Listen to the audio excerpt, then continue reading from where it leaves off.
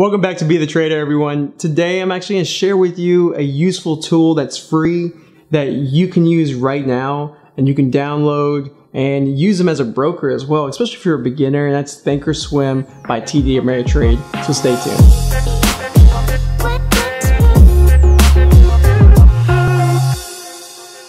Just go to Google, type in ThinkorSwim, and it pops up right here. Click there, and what you're going to do is you're going to want to open a new account. So I'm going to walk you through this process, and pretty much just to let you guys know, you're going to want to go to individual brokerage. This is if you're just trading for yourself, open an individual account, and you'll fill out the necessary information. Now, each one of these steps, this is personal information, so I'm not going to go through each one, but just to let you know, it's very simple. They make it easy to open an account so that way you yourself can lose money, right? That's what they want, your money. It's just obvious, but hopefully you won't. Hopefully you'll learn, you'll practice, and you'll study, because TD Ameritrade gives you a platform that lets you trade paper account for free until you find consistency.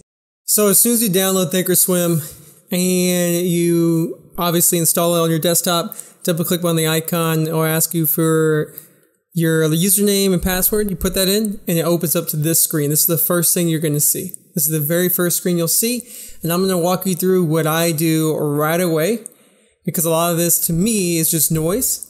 But understand that you can use all of these functions if you'd like, but I want to show you what I do right away. Keep in mind that you will have your account number up here, your buying power right here, and then live news, Trader TV, which is useless to me, watch list, a quick chart, which is useless to me, and all of this is useless. So let me show you what I do right away. And I'm going to walk you through this so that way you can set it up and be ready to go. First off, quick tip on demand right here. If you click on here, which I'm not going to do, but if you click on there, that takes you to basically paper trading and trading the past. So you can click there and it can go to any date in previous, days, years, pull up a ticker and trade it. It's really cool, really good practice, but that's a whole nother video. If you want videos about that, let me know, comment below, like this video, subscribe, and I will make that happen. However, the first thing I want to do is go to charts. That is the first thing that I personally like to do. Once I go to charts, I like to have a lot of charts, but for this instance, we're just going to go with 2 charts, just so I can show you, because everyone's a little different. And I want to link these charts because I want to see what happens on different time frames. So I'll maybe be the yearly here, and I'll do the intraday here. This is up to you how you want to use it. But you link charts by clicking right here with number 1. You can unlink or link it. Whichever color is linked with this color pulls up the same chart. So for instance, if I have 4 charts and I put these 2 at yellow, they will be the exact same chart. But you can put them on 2 different time frames, which is really neat. The other thing is you have right here styles, right? And what you can do here is you can modify, the chart mode. I like to keep everything as default, how it is right now. This is just personal preference. I like to keep it on candles because candles is very important when it comes to seeing price action. And I like seeing the last price. Now, time frame is always going to be right here, and you can customize it. You can click on time frame, and you can go by tick chart, by range. You can go daily, see different years. You can see it by months. This is monthly. And you can play with this. What do you prefer? Intraday? Do you like 3-day intraday on a 10-minute? Let's see what that looks like. So it shows you. And you can favorite these to where if you click favorite, they all show up right here. This is your favorites list. And you can just go through them. We can just say, look at the 1 minute, the 5 minute, the 30 minute, and so forth. So it's very simple to use. And if you've been following my content for some time, I don't like using any indicators. but you can have indicators by going to studies. And if you go to all studies, you can see pretty much every indicator that you would like to use. Where I, again, don't use them, but some people like to. You can see VWAP is right here. You just click on it and it pulls up on your chart. So if you double click on the VWAP, you can remove the upper band and lower band by deselecting show plot, apply, and it just shows you VWAP. So if you like VWAP, you can easily add it to your charts, and you can do the same thing on a quick study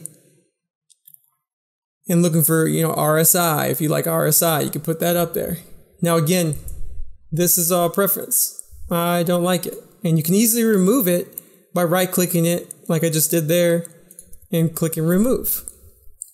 Now, keep in mind that I'm a trader who loves to have very clean charts. The only thing I want on my chart is the lines I draw, which is support and resistance lines or intraday trend lines. That's the only thing I want. I don't want indicators that are trying to tell me something because they're usually lagged. But some people love them. It's up to you. What I will say is I also do is I clean this up real quick. I'll click on this little 3-line, 4-line box, delete. Click here, delete. Click here, or I'll minimize the account because who cares? You don't want to be focused on your P&L anyway.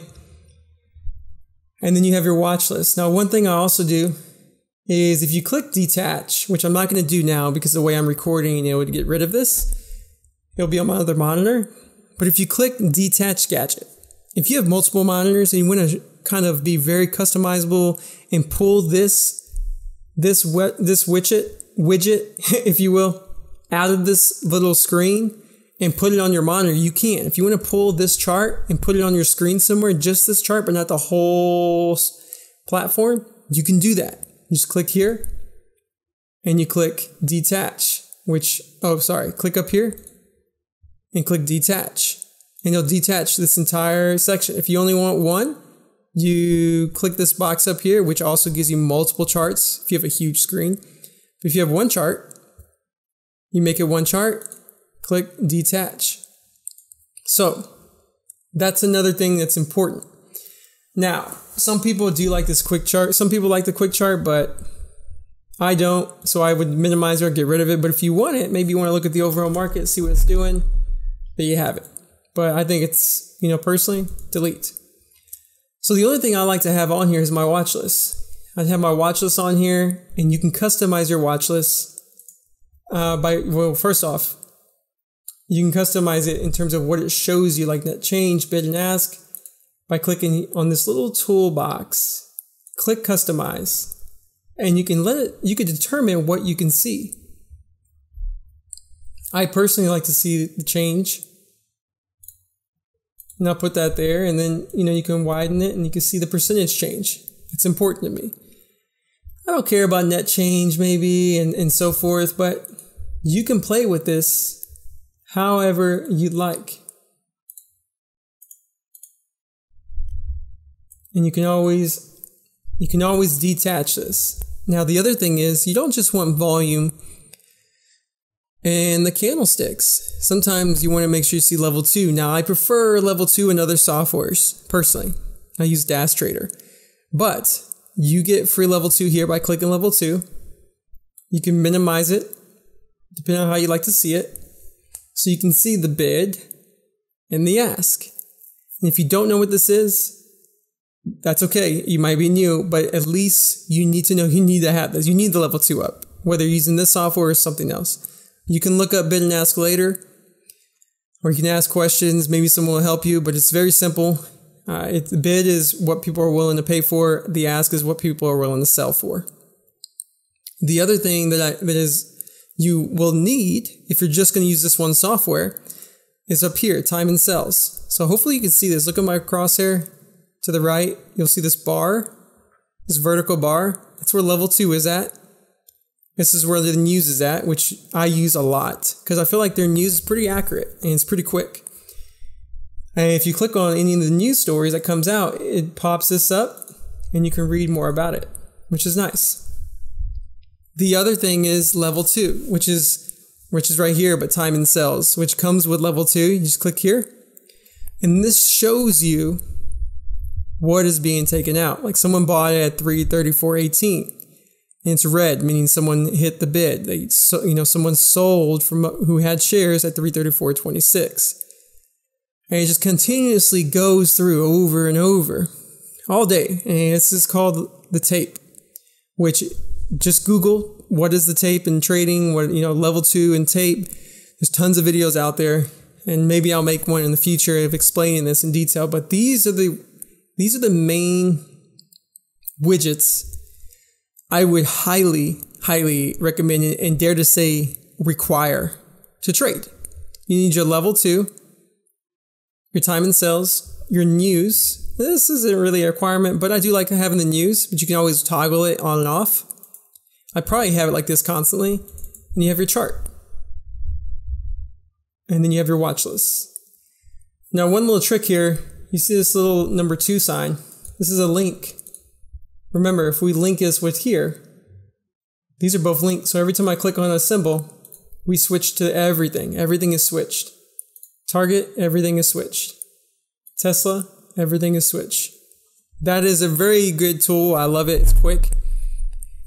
And once you have your setup, you want to click here on setup, and then you want to save workspace. So that way, if you want to try a new setup, you can always go back here, reset, but then you can click here. I name mine Alex B. And you can reload what you prefer. So I hope this tutorial helps show you how to quickly set up ThinkorSwim and utilize it to trade. Now, how to execute a trade? It's very simple.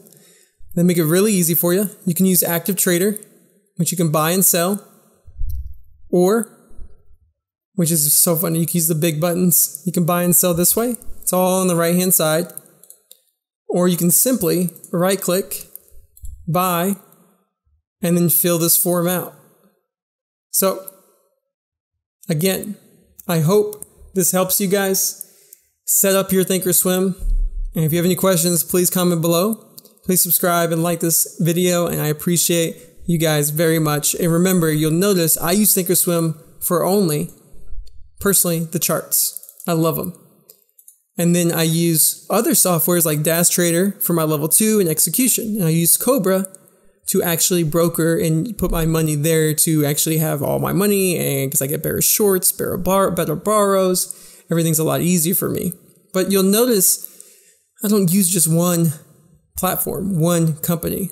Maybe one day I will, but I haven't found one that is awesome, that just one has everything. You might want to find the best of everything, right, at different companies. ThinkorSwim, though, beautiful charts. Check it out. If you're enjoying these type of tutorials, let me know by commenting below and give me some ideas for future content, because it's not easy just to create new content without input from you guys. So I really appreciate your help.